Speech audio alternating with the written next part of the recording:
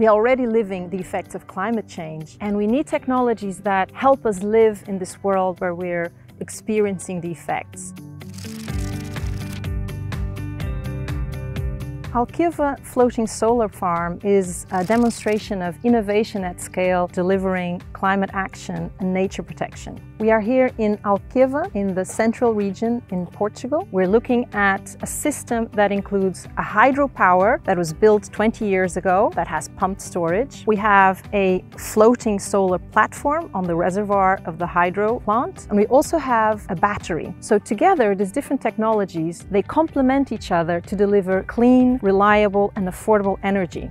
Using this water surface, we have an extraordinary effect, which is the cooling effect that increases the efficiency of the solar panels. Beneath this is a C-Flex product, which is an elastic mooring system that keeps the platform in its natural place. This platform has a shadowing effect that enables that some fishes use it as a shelter. We don't compete with land use. We see all around olive trees and cork trees that are preserved. Essentially what we did was to use an organic material and at the same time to use the principles of circular economy. Because the idea would be to have a product that would be from the region. We are using the gifts from nature without destroying it. We believe this could be an inspiration also for others to speed up this transition. It's minimum footprint, minimum impact in the activities that are present here, onshore and offshore, and reducing our footprint by using sustainable materials.